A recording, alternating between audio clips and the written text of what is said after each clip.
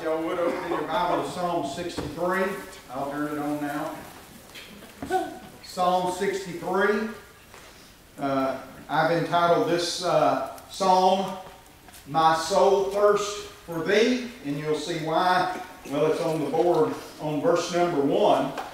We'll read the psalm and then we'll come back and make some comments about it. David begins in verse 1 by saying, O God, Thou art my God, early will I seek Thee. My soul thirsteth for Thee, my flesh longeth for Thee in a dry and thirsty land, where there is no water, to see Thy power and Thy glory, so as I have seen Thee in the sanctuary. Because Thy loving kindness is better than life, my lips shall praise Thee. Thus will I bless Thee while I live.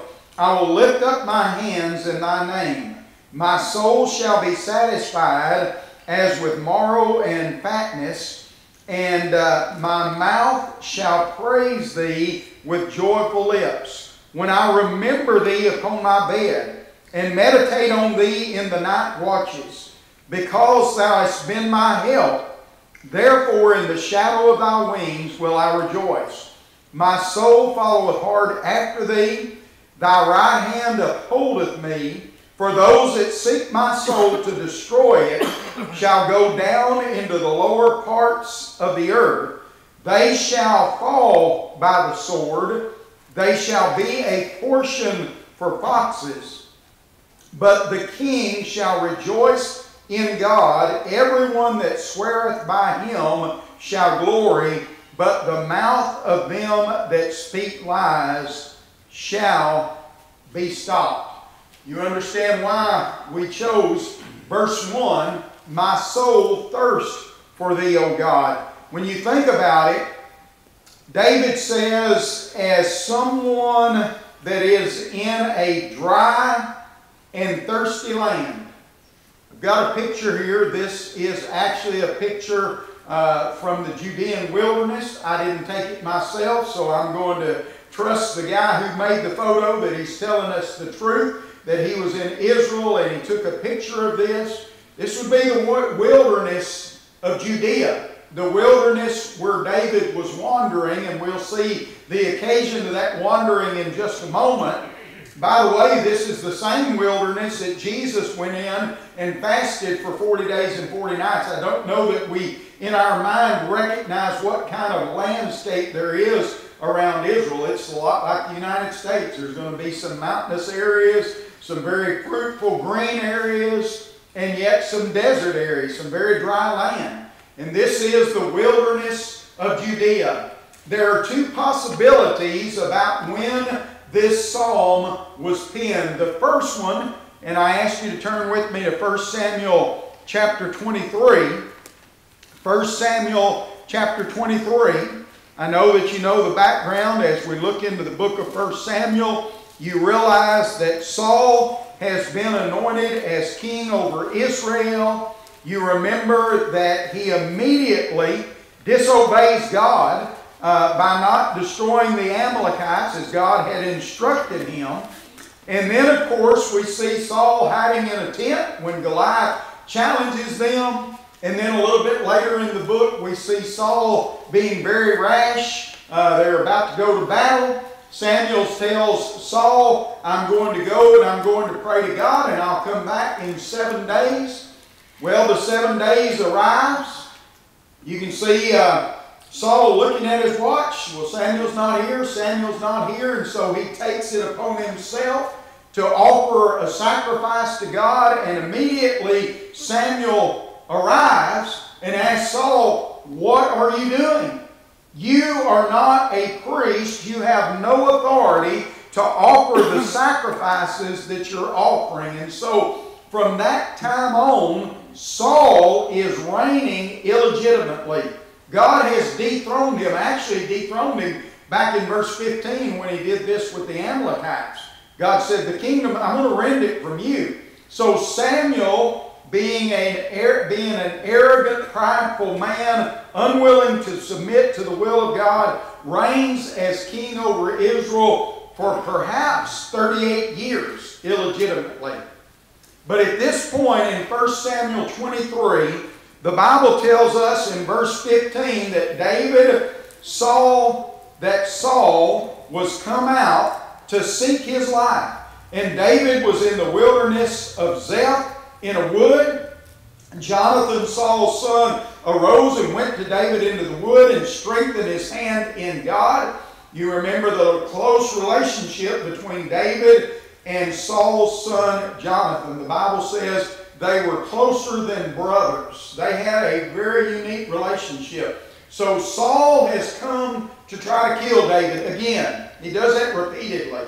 Jonathan does not want that to happen, and so he has an allegiance to his father, but he also has an allegiance to David. So he goes to see David, strengthens him in God, and said unto him, Fear not, for the hand of Saul my father shall not find thee. This is how Jonathan is strengthening him. He's saying, God is going to take care of you. My dad is not going to slay you. He says, we continue, he's not going to find thee, and thou shalt be king over Israel, and I shall be next unto thee, and that also Saul my father knoweth.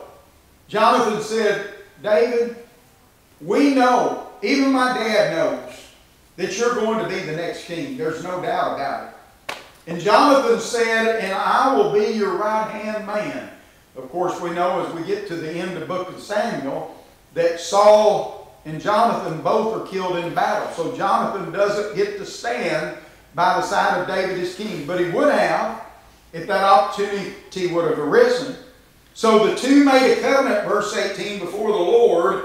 David abode in the wood, and Jonathan went to the house. Then came the Zephites to Saul in Gibeah, saying, Doth not David hide himself with us in the strongholds of the wood, in the hill of Hachilah, which is on the south of Jeshimon? Now therefore, O king, come now according to all thy desire of thy soul to come down, and our part shall be to deliver him into the king's hand. And Saul said, Blessed be ye of the Lord, for you have had compassion on me.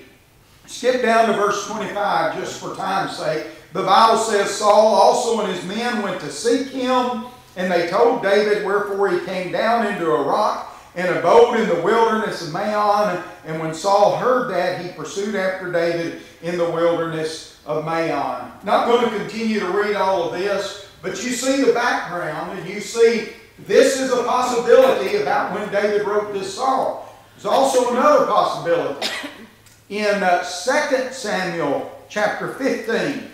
2 Samuel chapter 15. Now you remember that David in 2 Samuel chapter 1 had become an old man. And he had not named a replacement. Because of that, there's turmoil in the kingdom. One of the sons of David enthrones himself as king. There's a little bit of a battle, and he's driven out. So David is continuing to reign as king. And then Absalom, his son, his oldest boy, decides, I'm going to step in and I'm going to start reigning. And so in 2 Samuel chapter 15 and verse 1, it says, It came to pass after this, that Absalom prepared him chariots and horses and 50 men to run before him. In verse 7, it came to pass after 40 years that Absalom said unto the king, I pray thee, let me go and pay my vow, which I vowed unto the Lord in Hebron. For thy servant vowed a vow while I abode at Geshur in Syria, saying, If the Lord shall bring me again into Jerusalem, then I will serve the Lord. And of course David said, Go. But Absalom in verse 10 sent spies throughout all the tribes of Israel, saying, When you hear the sound of the trumpet, you shall say, Absalom reigneth in Hebron. Verse number 13, a messenger comes to David, saying, The hearts of the men of Israel are after Absalom. So David said unto all his servants that were with him at Jerusalem, we're in verse 14, Arise, and let us flee, for we shall not escape from Absalom. Make speed to depart, lest he overtake us suddenly and bring evil upon us. Again, I'm not going to read all of this. You can read this. My point is, we don't know for sure which time David is talking about when he writes Psalm 63, because in both instances, David is going through the wilderness of Judah. So I ask you to turn back to Psalm 63, and let's look at the language, and hopefully, with that background, it helps us appreciate a little bit more what David was going through. So we go again to verse number 1. O God, thou art my God. Early will I seek thee. Watch this. My soul thirsteth for thee. My flesh longeth for thee in a dry and thirsty land where no water is. You know, we've been through in East Texas droughts in the past. We're just now coming out of a time of drought. But we haven't seen it like what they've seen in this. Well, I say we in East Texas. If you've lived in other places, if you've lived in Abilene and West, you know what it's like to look out the window and see something as dry as that. So David is talking about the wilderness of Judea and how dry it is, and how as the land thirsts for water, that's the way we ought to thirst for God. My soul thirsteth for thee. Verse number 2. And again, if we're right in assuming this is one of the times when David is either fleeing from Saul or Absalom, notice the power of verse 2. To see thy power and thy glory, watch this, as I have seen thee in the sanctuary. It tells us David is not able to go to the sanctuary. He's seen the glory of God in the sanctuary. Now he longs for that day. Brethren, I really don't want to belabor this point. Do we long for the Lord's day when we can come together as His children? I don't know about y'all. When I was working out in the world, and y'all know what I mean by that. I worked in construction, so worked around a bunch of God-fearing, sweet men, right? No. They were rougher than a corn cob. And to be with God's people on the Lord's day, it just became more and more precious. And David said, just to see the power of God in His sanctuary, because thy loving kindness, verse 3, is better than life. There's something better for us if we're a child of God.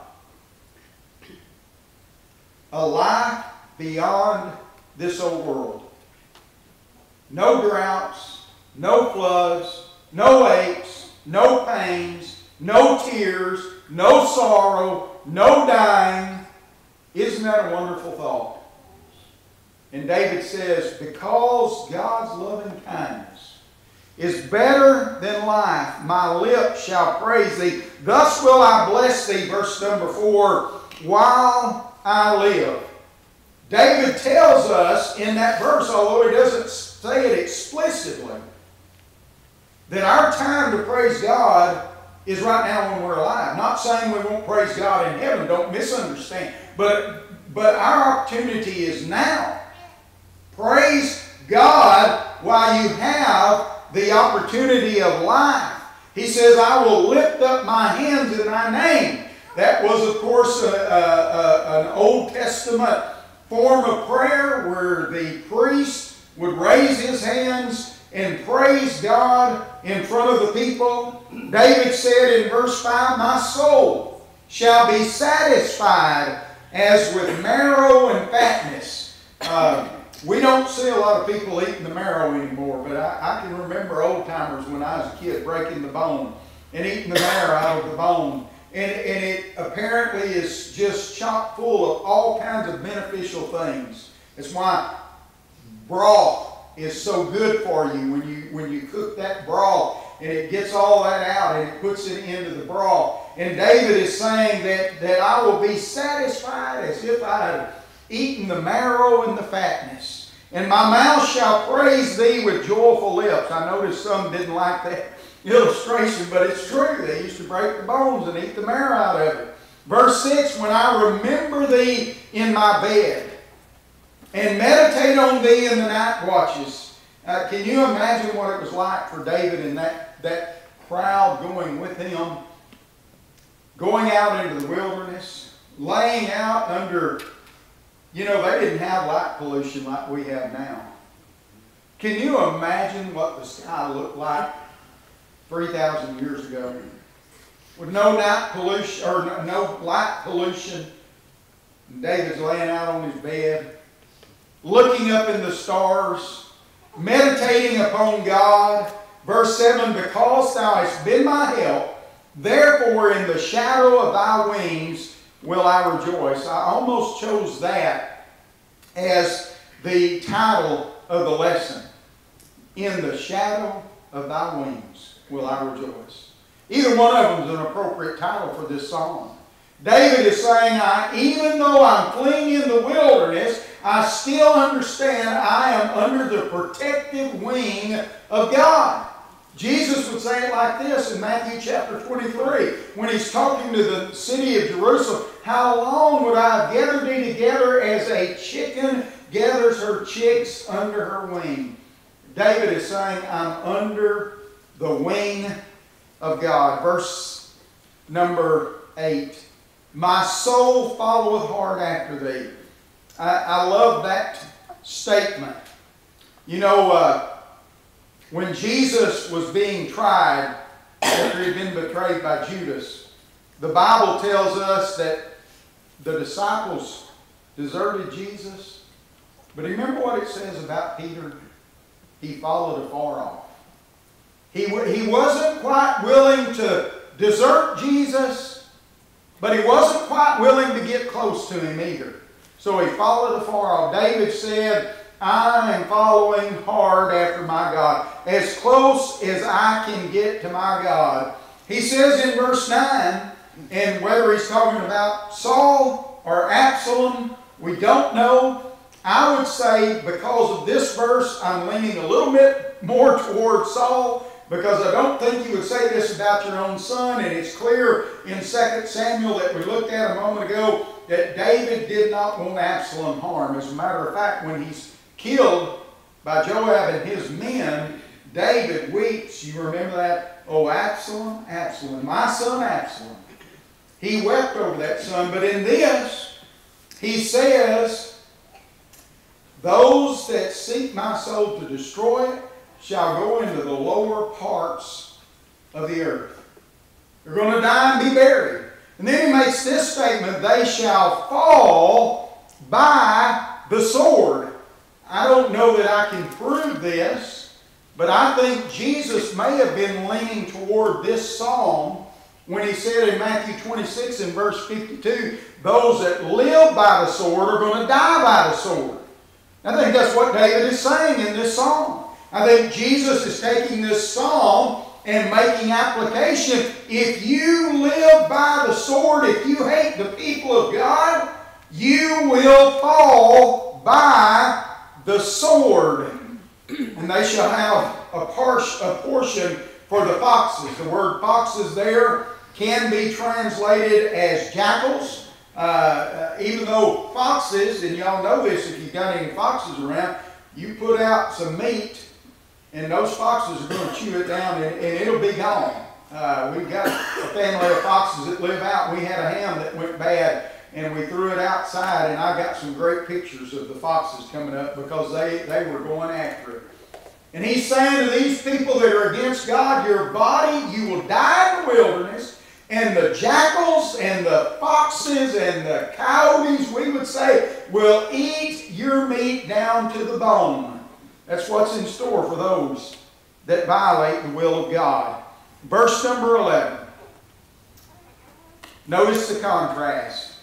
But the king, and I think he's talking of himself, shall rejoice in God.